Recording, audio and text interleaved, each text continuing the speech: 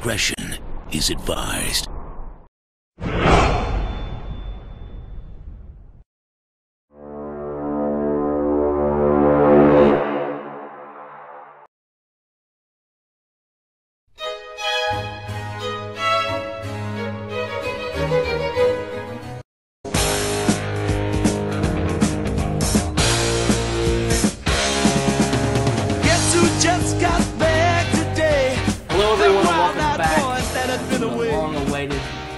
Between episodes here of a 3 Geeks Flix trailer break. Again, I am joined with the Muse, Justin Kyle. Say hello, everyone, Justin. Hello, everyone. Yes. And then, of course, me. I am Mitchell Wright, the tech. Sorry about the hiatus. Life's been a little busy for the geeks here lately. But we do have some new material here for you. This episode, ladies and gentlemen, as you saw, of course, in the beginning, is about the 2016, April 20th, 2016 release of The Huntsman, Winter's War, which is a sequel to Snow White and the Huntsman. So before we get too much into the details and the nitty-gritty of it all, here is your peek at the 2016 release trailer of The Huntsman, Winter's War.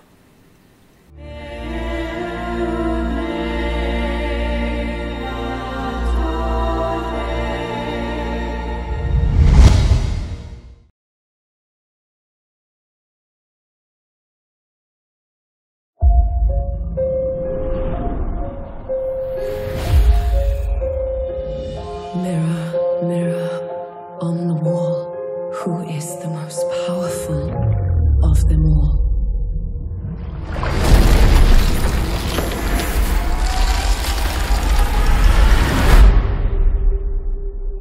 If it's a fairy tale you're hoping for, prepare yourself for so much more.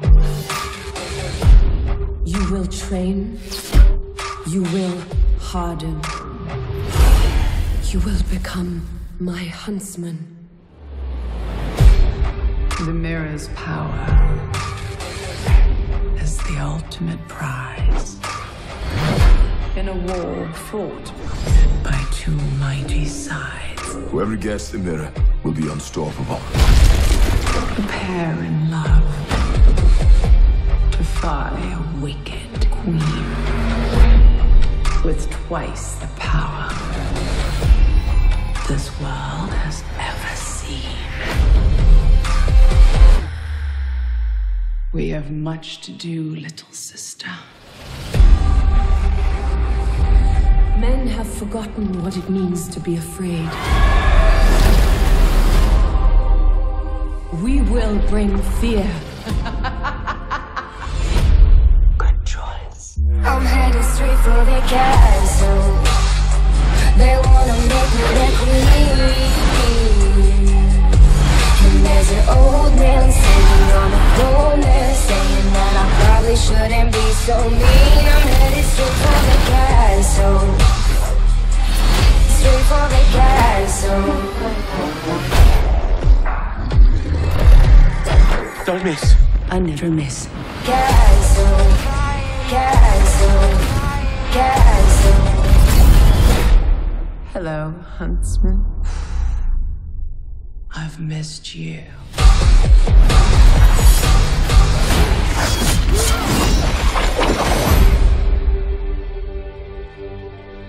What are you gonna do? Take on two evil sisters and their entire army?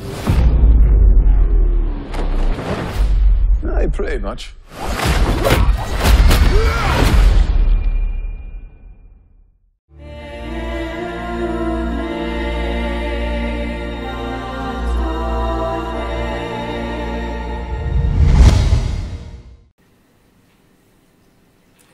All right, soaking that in yet again, and as I always say and always do before we get too deep and involved into it, is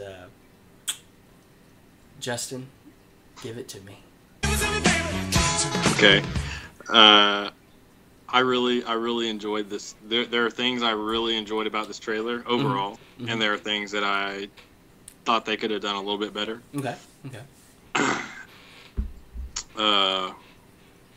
You know, I saw the first movie when it came out in theaters, and I even remember watching the trailer of the first one, Snow White and the Huntsman, and I thought it was going to be okay, and it was.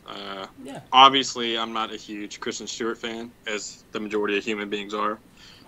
But I did like the movie. It was good. This one I think looks better than that. I'm actually digging this one a lot more. Okay. I guess before we go too deep into anything else, real quick, the director is Cedric Nicholas Troyan, and kind of had to do a little research on him. He's tied to The Ring from 2002, and before that, he was part of a 1 Hour Photo with Robin Williams. So he's got a little experience, a little different genre than this necessarily.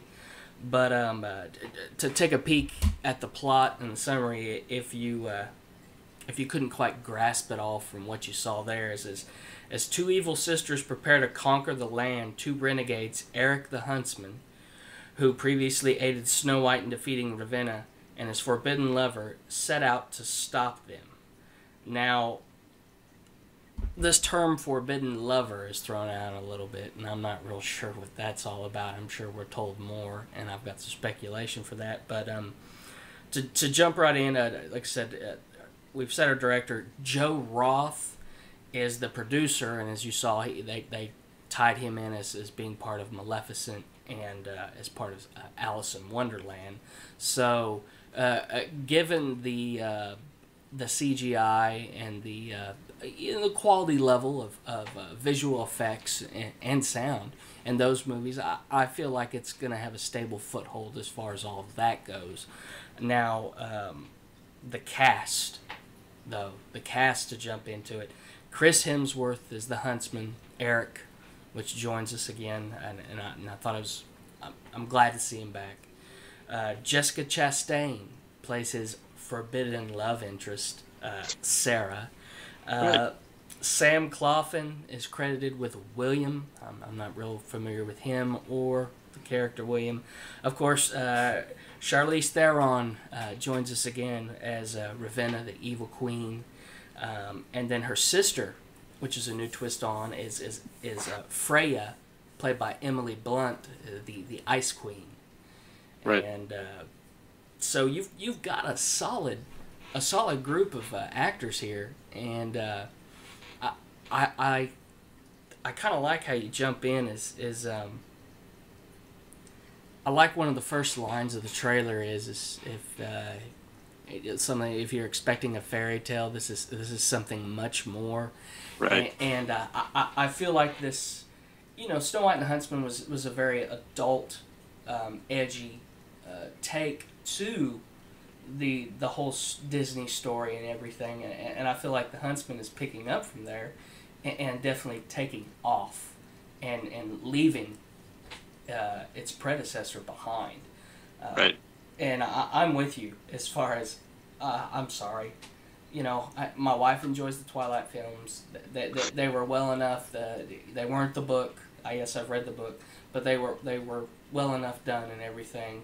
But I'm going to go out there on a limb and just say it, and everybody can be mad. But as far as I'm concerned, Kristen Stewart has the acting ability and the personality of a brick. Would you like some aloe vera? You just got burned.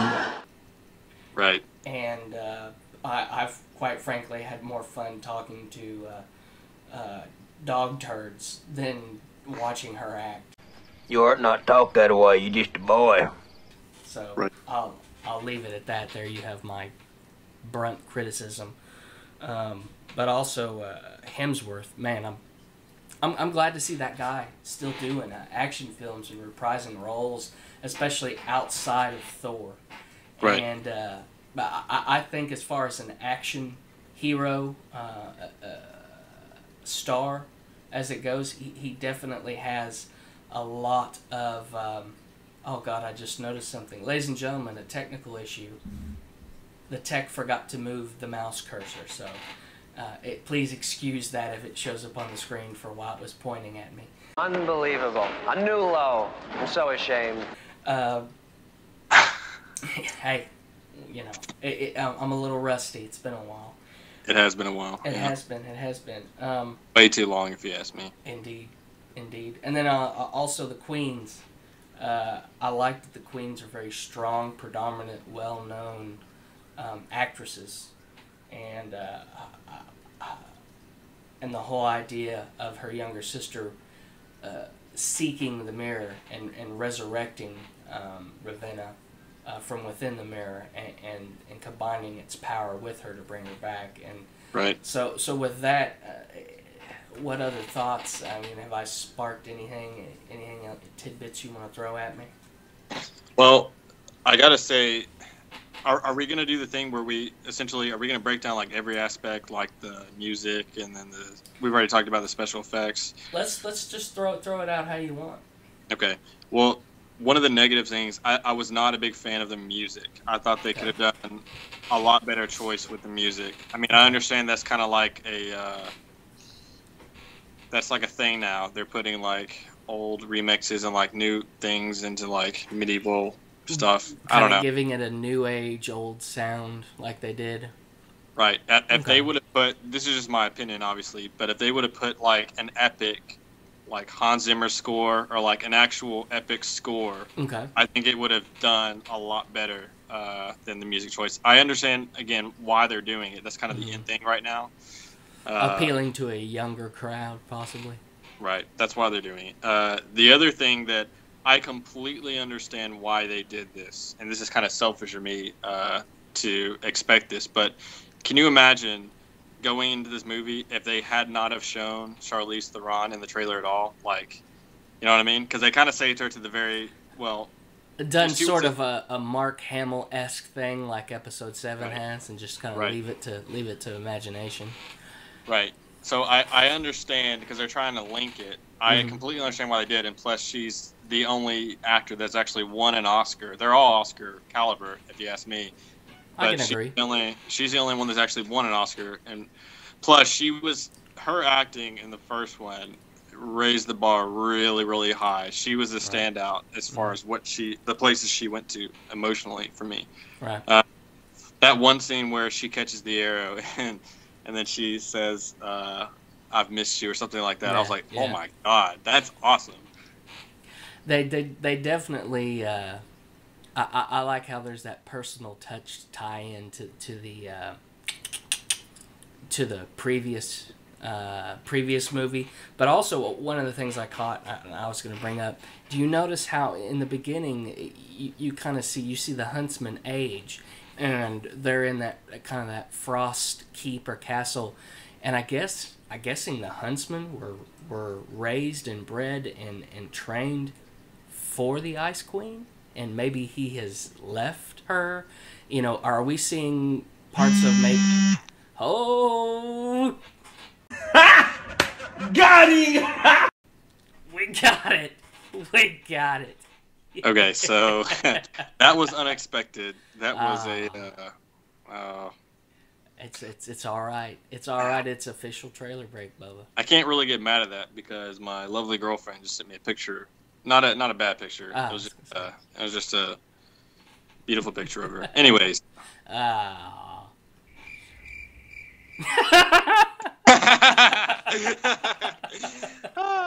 Okay. That's staying in. Okay, so yeah, what were you were going somewhere? Let's hear it. Yeah, I was going somewhere, and the train just went right off the rail. Get on with it! That's okay. We're a little rusty. We'll get there. It's the journey, man. It's just as long as you get there in the end, buddy. Right. Lord, I don't remember whatsoever I was talking about. You were. I think your theory was that the Huntsman was. Yeah.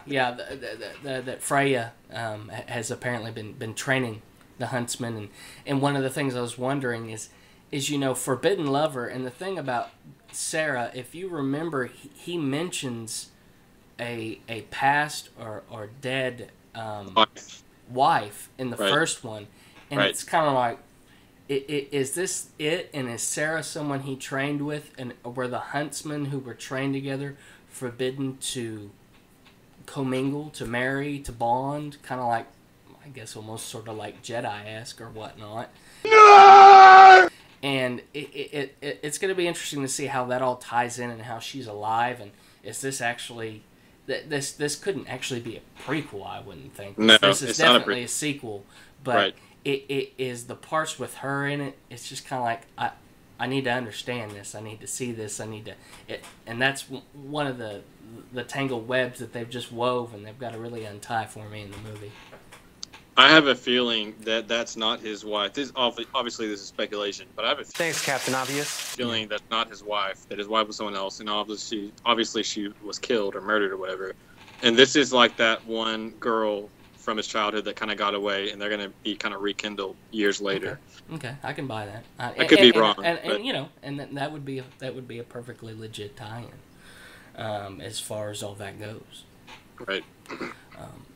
Any other thoughts? Well, we're talking about the cast. Mm-hmm. Jessica Chastain, personally, I think, in my opinion, she is one of the best actresses working today. If you look at just her film history alone, she has done so many crazy things. It's ridiculous. Like, well, when you mentioned this in The Martian, you said this about her in the Martian trailer break. That's correct. So, like, she's done everything from independents to now blockbusters to now space, odysseys. Mm-hmm. She's done mafia movies. She's done, she was just in Crimson Peak. She's a chameleon, man. She's Juilliard trained. She went to Juilliard along with Oscar Isaac. They graduated together. Right. If you watch her in interviews, and I said this about Tom Hardy, she is a actress full blown. Like, she's not looking for money. She's looking for the art itself, and you can really tell. Charlize Theron, obviously. I mean, no one's going to argue. She has sick talent. Oh yeah. Even Emily Blunt. They're extremely all of them right now. Charlize has been hot for a while as far as what she's been doing, but right now those three are some of the hottest actors in the business. Like, they could not have picked a more now cast. Oh yeah, and that's kind of one of the things I said, that the cast is packed. Just as long as it's got the story and everything else to go with it, I think you've got I don't know if I would say the essence of an epic movie, but definitely a good, possibly great movie. Right. I don't know. As far as special effects goes, was there anything that really caught you off guard, that caught your eye? No, I felt that they stayed true to the universe, say it, or the world that was created in the first movie, especially with that opening scene of the mythical creatures and the wildlife and everything. I felt it was very true to the previous movie, and I read that they shot on a few of the similar actual places that they shot in the first movie to have some continuity. Thank you. Right. As far as landscape and everything else goes. Right. So I felt as far as visual, it looked very solid. Yeah, I did too. The number one thing that really stood out, it's that money shot. It's that end where, I guess it's Charlize Theron, where she turns into those eels, or I don't know what it is, but she's attacking shooting out after everybody. I thought that was pretty dope. Kind of like the tendrils, I guess would be the word we're looking for, tendrils. And what's interesting about the franchise, even if you look at the first one, the special effects aren't groundbreaking. They're subtle, but they're really original. That's what I like about them. So by that I mean it's not crazy, mind-blowing special effects, but by original it means when you see the first one and they hit those knights and they shatter. I was like, yeah, that's cool. And it's kind of walking that thin line between. I thought Maleficent was too fairy tale-esque. I wasn't a big fan of it. Angelina Jolie, I think, did a great job. Oh yeah. But overall, as a movie, I just thought it was too. And it was very CGI heavy. That's right. That's the thing. That's what I'm talking about. So, did you ever see The Great and Powerful Oz with James Franco? Yeah, I started watching it, and given the fact that it was so CGI heavy, it lost my interest because I didn't feel like I wasn't grounded in anything real. Right. That's kind of the same thing. That's exactly what I'm talking about. I had the same feeling with Maleficent. Now, I saw it in the theater, and I'm not going to walk out of a movie I just paid $10 to see. But yeah, Right. this one, I'm really digging what they're going for as far as special effects. A lot of it still looks practical, and it was really smart of them to go back to the original sets they had in the first one. You know, to keep that continuity alive in the franchise. Absolutely. All right. Give me your. It's time, ladies and gentlemen. When I say give it to me, what is your score, my good sir? Okay, so if you remember when we did the trailer break for The Last Witch Hunter, and I was unsure. I have my reservations, and I was kind of on the fence about it. Yeah. And I told you the story about turning to my mates on this side and that side, and the mates. I have a lot of mates. Does she know about this? No. Because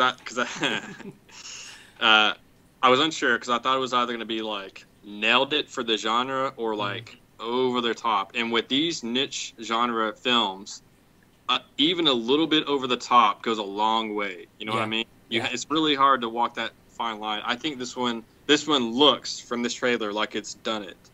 Now, obviously, this is still a trailer, right? So the movie could be terrible when it comes out. I don't see it being worse since they dropped Kristen Stewart. But would you like some aloe vera? You just got burned.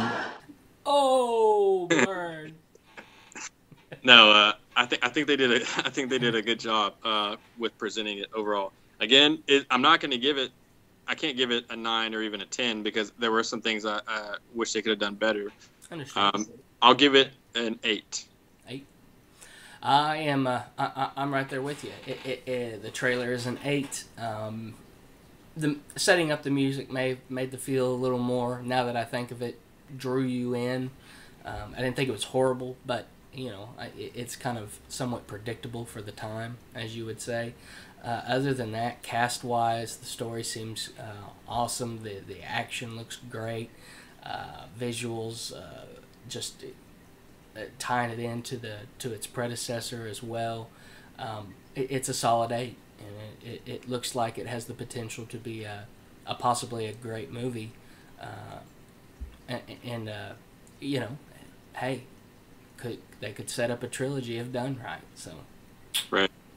I guess it's one of those things because this is also just my personal opinion, but the most important quality that I think can take like a good trailer to a amazing trailer is the music. Yeah. So like, if you remember and you watched like the first or the second Inception trailer, they did not, and that was pretty recent. It was 2010, but at that time they were still doing the same things as far as marketing goes for trailers.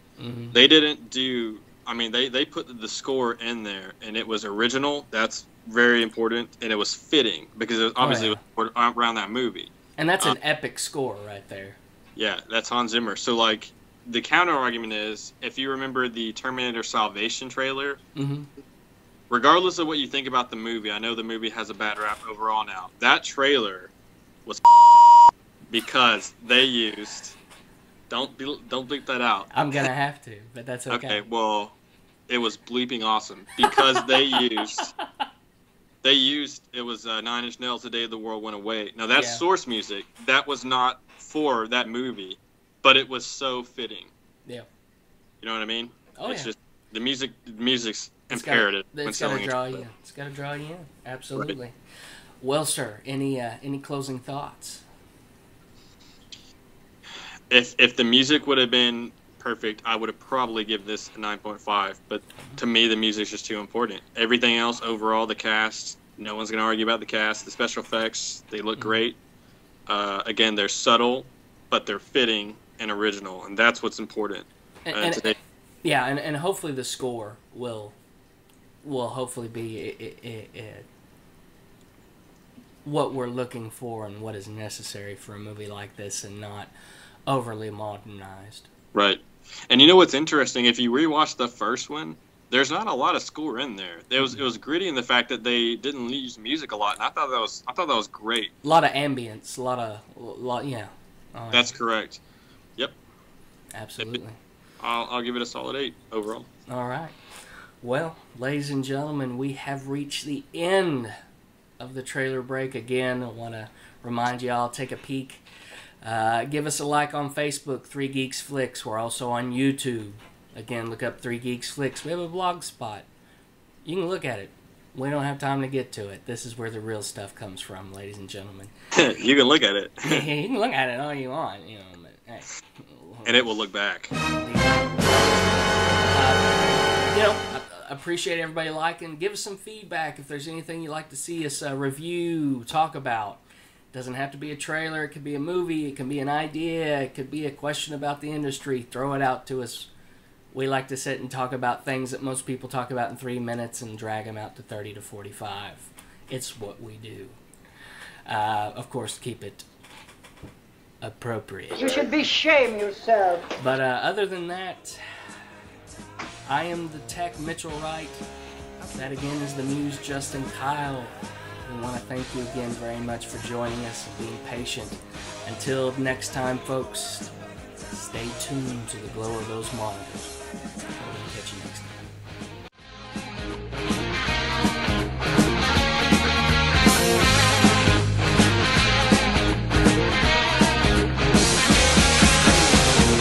You know that chick that used to dance a lot?